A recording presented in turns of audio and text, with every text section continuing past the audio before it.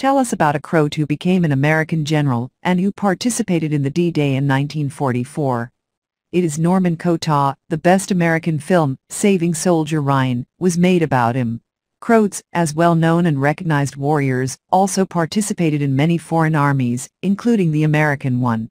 For example, Petr Hersik and Lujo Louis Kukul were awarded the highest American decoration, the Congressional Medal of Honor. But only a few reached the highest ranks, and one of them was Norman Daniel Dutch Cota. Born in 1893 in Chelsea, Massachusetts, to a family of Croatian immigrants, he graduated at Westpoint Academy and served in the United States Army. Cota was gritty Westpoint single-star general in his 50s, who spent most of his time with his troops on the field, rather than in a safe office shuffling papers. Although he had every option and every right to essentially retire and live an easy life at headquarters for the remainder of the war, Cota was imbued with a toughness that would last until his dying breath. One time a well-meaning officer even approached him questioning why he took so many risks at such an old age, to which Cota responded, "Now look, I was a poor boy from the Pennsylvania Dutch country. I heard about West Point and that it was free, and I made my contract with the government. If they paid for my education I would serve them. Part of my contract was to die for my country if necessary. I intend to stick to it. If I get killed then so be it, but I don't expect to be." And the country Cota originates from, Croatia. This kind of attitude is defined in Croat historical motto: for home to battle in 1566, for home in 1876, for home go to the nasty battle in 1892, for homeland sacrifice your life in 1910, for my people, and for home, ready to give your life in 1921, for home ready in 1932, and during the Second World War on the side of Germans and against communists in Serb Project Homogeneous Serbia, and finally for home ready and faithful to the homeland from 1990 until 1995 in the Croatian Independence War against Project Homogeneous Big Serbia. You can find the video about Croatian Independence War on my channel in English. This is the cornerstone of the Croatian state. Let's return to Cota's participation in Second World War. After a successful Allied landing in North Africa in Operation Torch in 1942, Cota was promoted to the rank of Brigadier General. He then took part in the landing at Normandy, where as deputy commander of the 29th Infantry Division he was one of the highest officers on the coast on the first day. In addition to Cota being tough as nails, a perspective on war and life, in general Cota was no meathead. Either he was well versed in battle strategy, and trained all his men in a way that aimed to indoctrinate them in the sights and crashing sounds of the battle, as well as the confusion of it.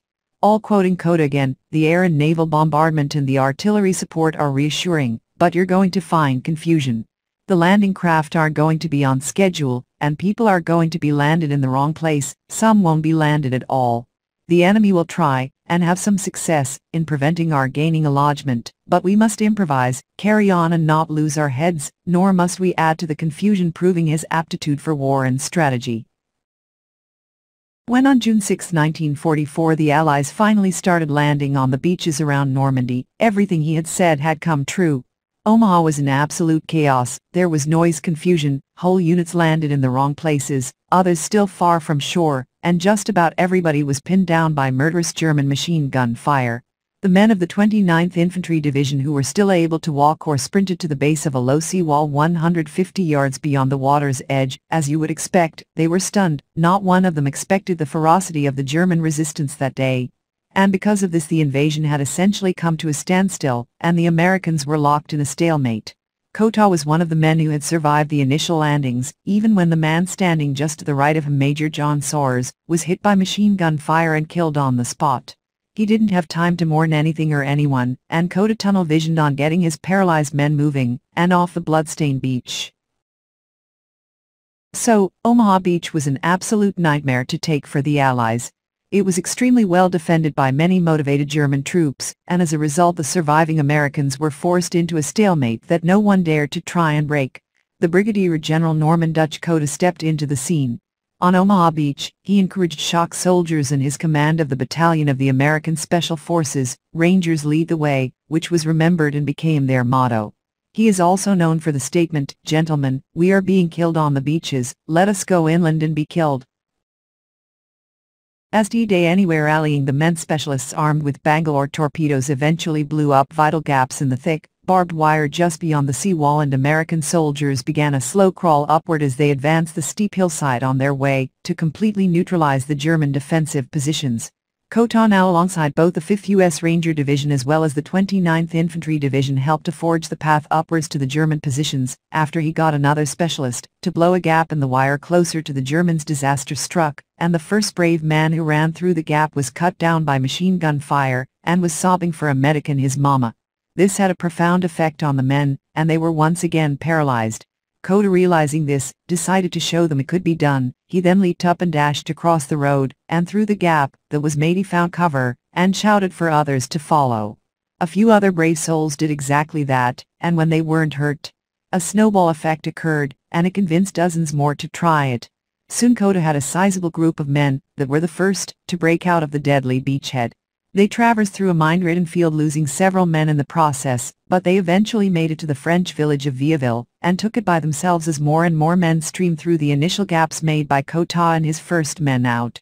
They saw Cota in the town's main street twirling his pistol and his index finger like an Old West cowboy. He then looked at all the newcomers saying, "Where the hell are you being, boys?" Cota, however, wasn't through with his heroics for the day, and he proceeded to take a German position with only 6 other men who took it from the rear. The very next day, on June 7th, after a daunting battle on Omaha Beach, Cota happened upon a group of infantry pinned down by German gunfire. The men were firing behind stone walls, and the Germans were firing from a house. He asked the captain why they weren't taking the house. "Sir, the Germans are in there, shooting at us," he replied. "Well, I'll tell you what, Captain," said Cota, grabbing grenades from his jacket. "You and your man start shooting at them. Watch carefully. I'll show you how to take a house with Germans in it." He then led a squad up to the house and tossed grenades into the windows, yelling like a madman. He then sprinted through the door as the last few Germans in the house fled for their life out the back. General Cota strutted back to the captain and said, "You've seen how to take a house. Do you understand? Do you know how to do it now?" The captain replied, "Yes, sir." "Well, I won't be around to do it for you again," Cota said. "I can't do it for everybody." Nonetheless, Cota did indeed continue kicking doors down and screaming whilst throwing grenades, and typically he entered a war zone close behind the head of a column, which was not something often seen by a man of his rank. Eventually, Cota took a piece of shrapnel to the arm, and was annoyed to be taken out of the fight for a mere week by the end of the month. However, due to his heroic acts on the battlefield, he was given command of his own infantry division, that division being the 28th, and on August 29, 1944, he marched all in the Champs-Élysées of Paris, having helped liberate the iconic city from Nazi subjugation. He later took part in the bloody Battle of the Ardennes. When the Germans surprised the Allies in a surprise military attack, Cota's unit came under direct attack. Despite heavy losses in bitter battles, his unit managed to slow down and ultimately stop the German breakthrough. Apart from his warrior skills, Cota was remembered for awarding the last death sentence to an American soldier in history. Although such a verdict has not been handed down since the American Civil War, Cota upheld the death sentence by shooting soldier Eddie Slavic for desertion. The character of the American general of Croatian origin Cota has been screened on several occasions, for example in the film The Longest Day, played by Robert Charles Derman Mitchum. Croats had 2 armies in the Second World War. One of them fought for Croatian state on the German side, but who hoped that Allies forces makes an invasion on Adriatic Sea and save Croatia from communism. Other Croatian army fought for Communist Croatia within Communist Yugoslavia, who was ready to fight along with Germans against potential invasion of Allies on the Adriatic Sea. Communist Croatia and Communist Yugoslavia won in the Second World War.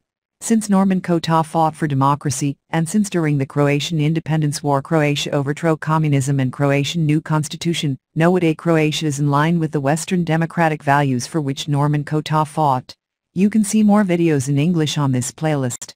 You can get familiar about Croat that refused to bomb Venice from 20th century, saved Napoleon in 19th century, Croat that founded Russian Navy in 17th century, Croats that frozen to death during the defense of the fortress against Ottomans in 16th century, Croat that saved Europe from Ottoman invasion in 16th century, Croat women that defended the forters from Austria in 16th century, Croat that invented Google in 15th century, Croat incunabula from 14th century.